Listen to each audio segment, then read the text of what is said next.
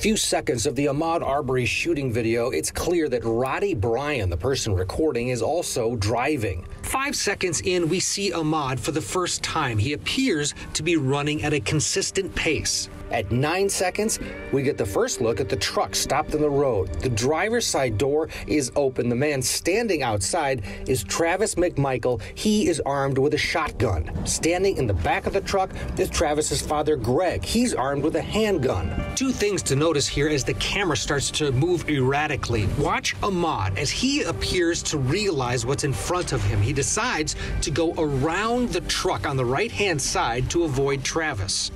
Now, watch it again and think about Roddie Bryan, who is shooting the video. He keeps driving towards the evolving situation, and then listen. That sound raises the question, is Bryan cocking a handgun from inside the car? Bryan maintains he was unarmed. As we break down the next sequence frame by frame, we see AHMAUD on the passenger side of the McMichaels pickup. In the next frame, we can only see Greg McMichael, who appears to be holding a phone in his ear with his left hand. We know his right hand is holding a pistol.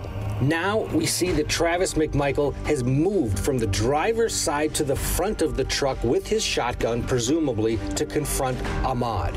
His right leg shows his knees are bent, his head is looking forward. In the next frame, we see Travis has now stepped back, and this is when we hear the first gunshot. The next frame clearly shows that Travis is being pushed back and AHMAUD has his hands on the rifle. Watch as AHMAUD releases his hands and hits Travis, first with his left hand, then with his right, as the struggle moves out of frame.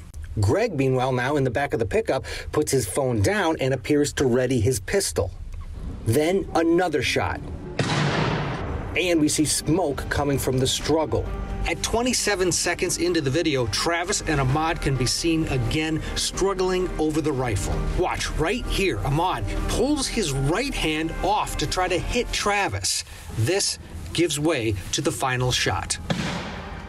The final frame of the 36-second video shows father and son each holding a firearm standing in the street with AHMAUD Arbery laying on the ground, dying.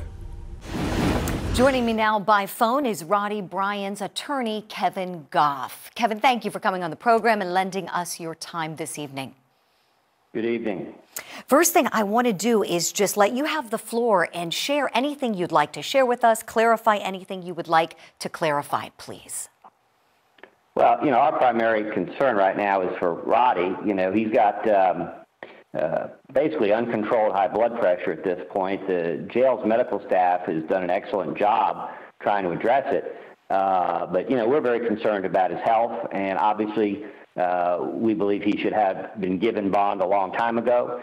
We have a motion pending, which we expect the court to set down for a hearing shortly. Gotcha. Okay, so another motion to reconsider the bond, and you're going to cite his health as an issue. And certainly you'll keep us posted on a date. I assume no date set yet for that? We were hoping the first week of December, but we don't have a date for that yet. Okay.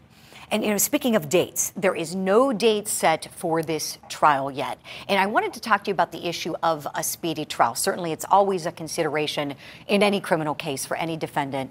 And in an interview that you gave earlier this year, you had this to say about the jury selection process. We have this quote: "We don't need to spend weeks picking a jury in this case. Why don't we just go ahead and agree now to take the first 12 jurors in the box? Roddie and I are quite comfortable with having this case tried this summer by the good people of Glynn County," end quote.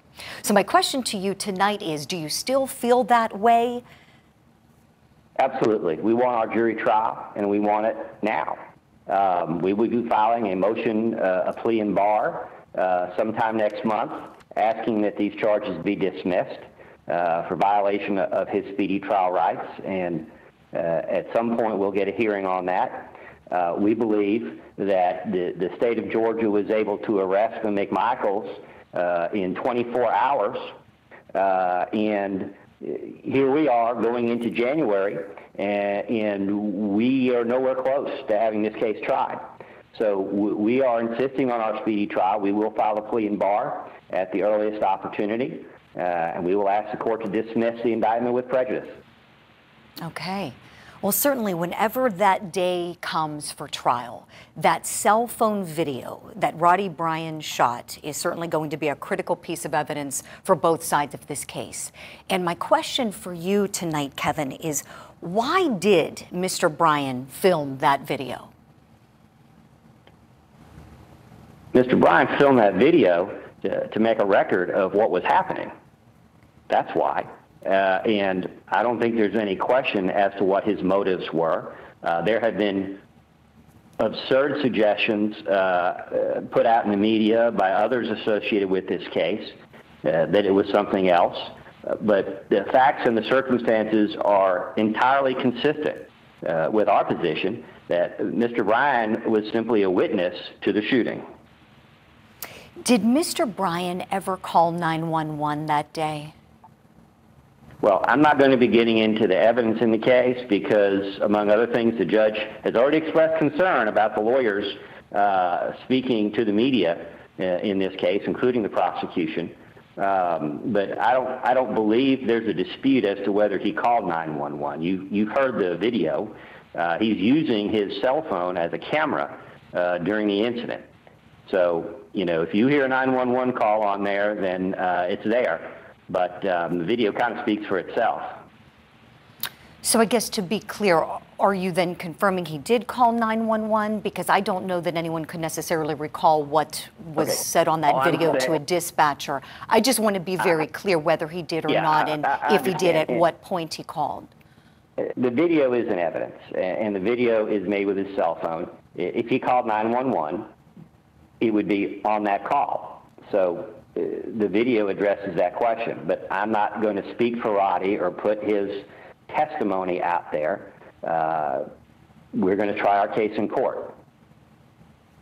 Okay. Well, then I guess the other point that could be made, we don't know how many cell phones he had in his possession. That's just why I wanted to clarify. But if you won't answer that, that's okay. I'm sorry. I'm not trying to be difficult with you. I don't think there's a question as to how many cell phones he had. I think you're aware of all the cell phones that were in the vehicle. No, I'm not. That's why I'm asking. I'm just trying to be fair and be very clear on the facts because I want to be accurate. Accuracy is imperative in our reporting always. So just wanted to ask you for clarification because you would certainly know, and I know you mentioned there's been all sorts of different reporting that's been done out there on motivation for filming, and that's why it's a perfect opportunity to just clarify anything you want to clarify. That's why I asked you that question right at the outset. I'm sorry. The only cell phone I'm aware of is the one that you're aware of. Okay. That's what I'm aware of. I know there are people out there that have 2 and 3 cell phones. I'm sitting here with 3 cell phones as we speak. But Roddie's a pretty simple person, and to my knowledge, there's no evidence that there was more than 1 cell phone involved in this. Okay. All right. We can leave that right there. And let's move on to something else. Let's move on to some pretrial motions. I've noticed you haven't filed any joint motions with the other defendants' attorneys. Do you have any plans to file a motion to try to sever your client's case from the McMichaels cases? I do not have any intention at this time of filing a motion to sever. The deadline, if I recall correctly, the deadline to do that is passed, but even if it hadn't, I don't anticipate filing a motion to sever. Okay. How about a motion for change of venue? Is that a consideration at all for you, or do you prefer for the case to be tried in Glynn County? Well, as I've already said, we'll take the first 12 if everybody else is comfortable with that. That's in Glynn County. We have no interest in a change of venue. There's no reason why the citizens of Glynn County shouldn't have this case tried in the venue where the crime took place. I remember during the very, very lengthy preliminary hearing back in June, I remember some testimony came out when you were cross-examining one of the detectives on the case. And he testified to finding some text messages on Mr. Bryan's phone that had racist content. Do you have any plans to try to file any motion to exclude that from being introduced by the state as evidence in the trial? We'll file a motion in limine at the appropriate time to exclude testimony and evidence. It's not admissible under 403 or 404, but we'll see where that goes. The McMichael defendants are going to be filing similar motions.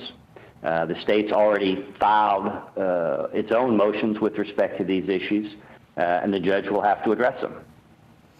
Now, speaking of the judge, I understand that at the bond request hearing in July, where bond was denied, obviously, for Mr. Bryan, you were upset about some things that the court put on the record at the time of announcing the decision that he would not be given a bond. Could you elaborate on that, please? Well, with all due respect, I've been less than pleased with a lot of things that have happened over the course of the case. You probably have to refresh my memory. Obviously, we were disappointed that Roddie was not granted a bond. He should have been then, and he should be now. It was my understanding there was something conveyed at the time of the announcement of the court's decision, that it's my understanding that there was a comment with respect to the GBI investigation that was kind of intertwined with the announcement of no bond. Does that help refresh your memory? It does. I think I know what you're referring to. You know what? If the GBI has another case to make against Mr. Bryan, then they need to go ahead and do that. We can't decide bond questions on speculation by the Cobb County District Attorney's Office. If there's something to look at, then let's look at it. And if there's not, then let's move on. These kinds of sideshows and distractions don't serve the cause of justice. Understood. All right, we have to leave it right there, but certainly appreciate your time. Attorney Kevin Gough, thank you kindly for being with us tonight. Thank you, ma'am. Have a good evening. You as well.